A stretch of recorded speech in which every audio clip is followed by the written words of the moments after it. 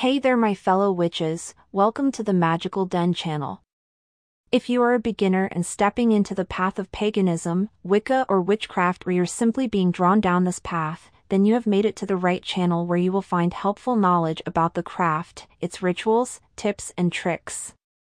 In today's video we will be discussing solitary practice in the Wiccan lifestyle. As the name would imply, solitary practitioners are Wiccans who choose to practice the craft on their own, in their homes, backyards, or out in nature. While some coven members may do spell work on their own, if their coven permits it, this is not the same thing as solitary practice. Though they may occasionally join a circle for a particular Sabbath celebration or other special occasion, the vast majority of a solitary Wiccan spiritual work is done alone, and there are plenty who never commune with others at all. It's estimated that more than half of all Wiccans are solitary practitioners. This trend came about toward the end of the 20th century, when interest in Wicca had become widespread thanks to many published books on the craft. For many would-be practitioners, there wasn't a coven within 500 miles, or if there was, it either wasn't open to new membership, or just wasn't a good fit in terms of personalities. So people began practicing on their own, leaving behind the notion that one could only become a Wiccan through initiation by another Wiccan. Instead, they began to self-initiate and adapt other coven practices for solitary use. Reasons for choosing a solitary path. With the explosion of interest in Wicca in the age of the internet, there are now many, many more covens out there in the world than there were just a few decades ago. Nonetheless, there still isn't one in every single community, and again, even if there is one in your area, it may not be open to new members. Even if it is open, it may not be in the tradition you follow, or it may just not be a group you feel right about joining.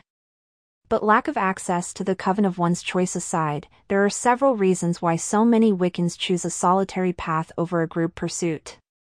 For some, it really comes down to practicality.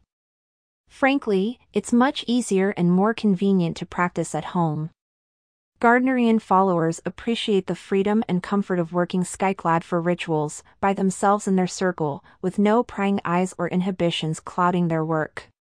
This also goes for witches who might be self-conscious in their ritual robes if others were to see them.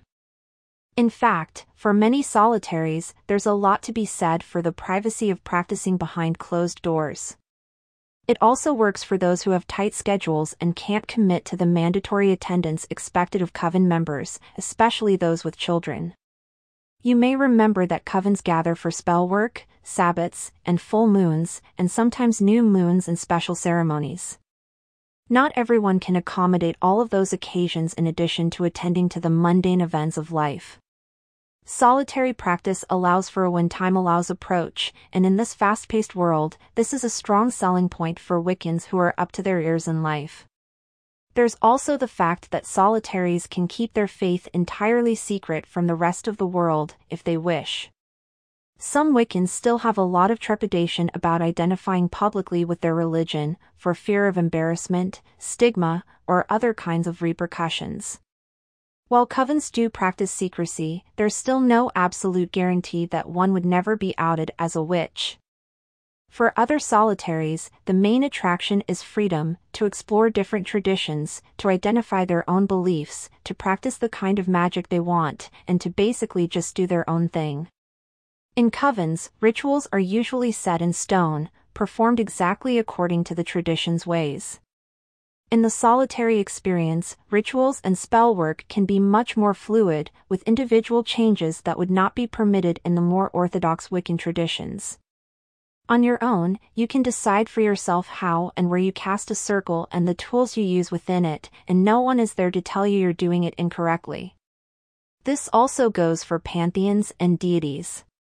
There are a great many practitioners out there who crave the freedom to work the pantheon and/or deities they find to be most inspiring and evocative.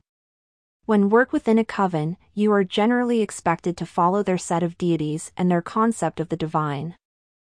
If you're fortunate enough to belong to a coven or circle that does share the same beliefs and ideas, that's wonderful, but this isn't always the case, and you can't force yourself to believe in something that doesn't feel right. Sometimes breaking away from the group is the only way to achieve your personal spiritual goals. Finally, some believe that their energy is much more focused in their work when they do it alone. It might be simply too distracting for practitioners to work with a group. There's a lot of activity going on when a coven performs a ritual or ceremonial magic. Others feel that their personal interests are not addressed by the group, or that the spell work isn't personal because it is a collective effort towards one goal that they don't feel has anything to do with their lives. Service to others and to the greater world is good, but doing magic to effect change in one's own life is important too. Some solitary witches would simply prefer to work alone and focus their energy with laser-like precision on more personal pursuits or causes dear to their own hearts. Solitary practice doesn't have to be a lifelong commitment, though.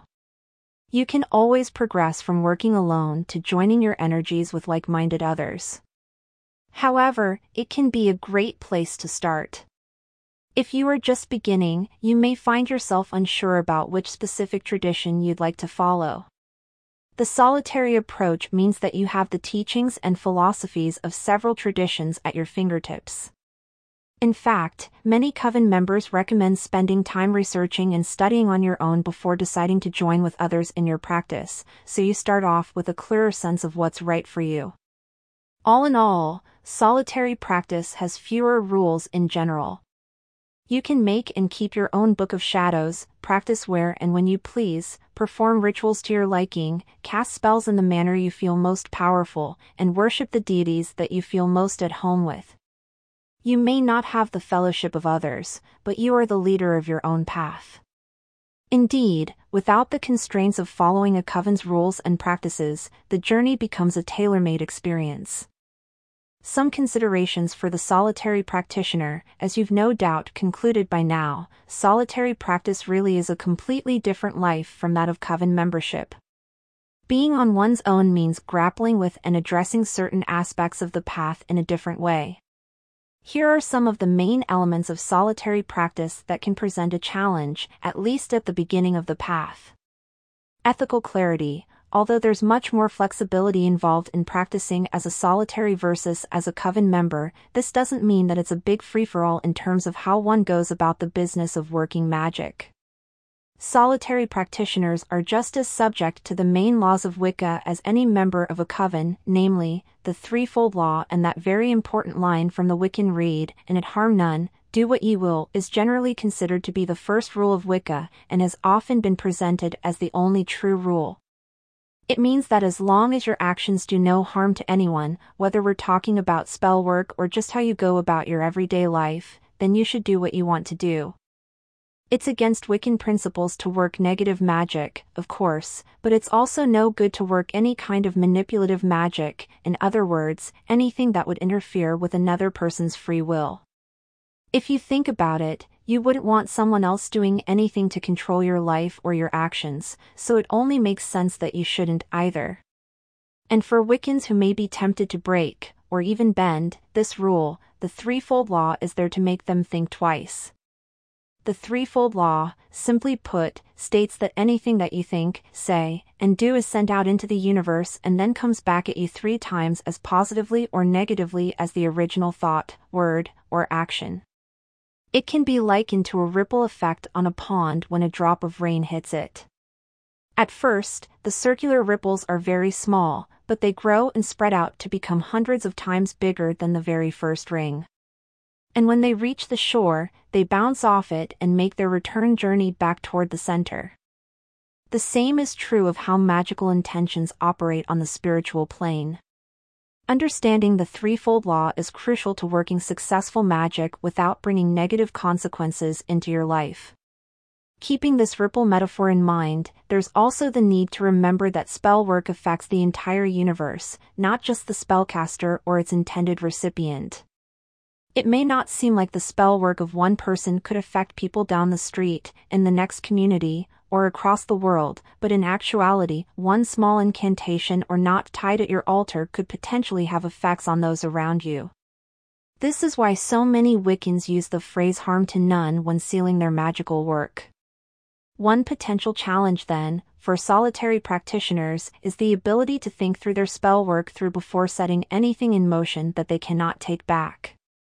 It's important to be very clear about one's motives and expectations in magical work. This can be difficult when you're wrapped up in emotions or stressed out by a situation and can't discern whether or how to try to solve a problem through magic. Having no one to talk to about it can make the issue all that more challenging.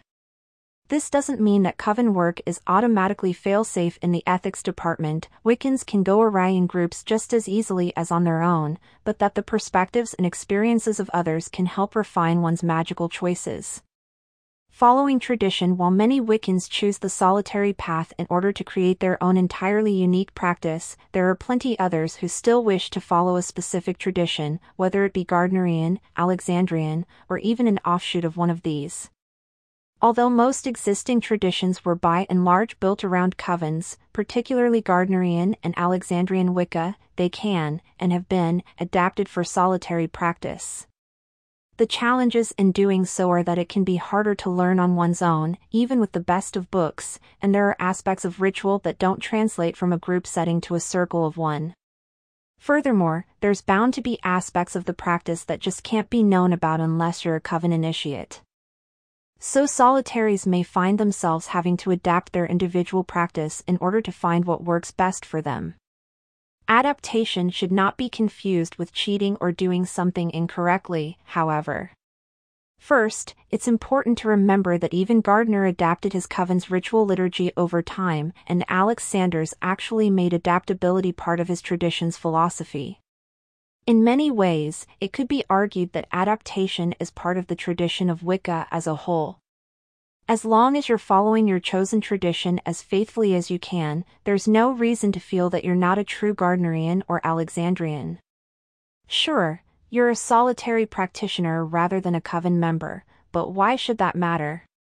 Avoiding the endless label debates, actually, to be frank, there are plenty of Orthodox coven members who will tell you that it does matter, but they're speaking from their own perspective.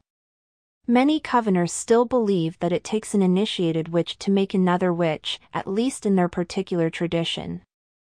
Yet solitary practitioners following these traditions will usually undertake a self-initiation, which they often describe as one of the most sacred and special experiences in their lifetime. The fact is, no one has the authority to decree that one person is a Wiccan, Gardnerian or otherwise, and another is not.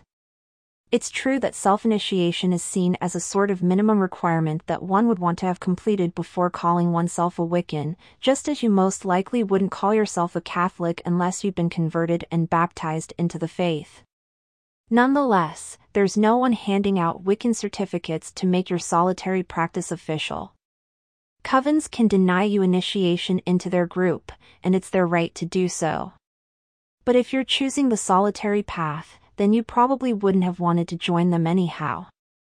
In the grand scheme of things, when it comes to covens versus solitaries or any other perceived point of debate among the huge diversity of Wiccans out there, mutual respect remains the ideal. Don't get embroiled in arguments on the internet if you don't want to get bogged down in negative energy. No matter what path you choose in the Wiccan world, you know who you are, and no one else can tell you differently unless you let them. Thank you so much for listening. Always remember that knowledge is power.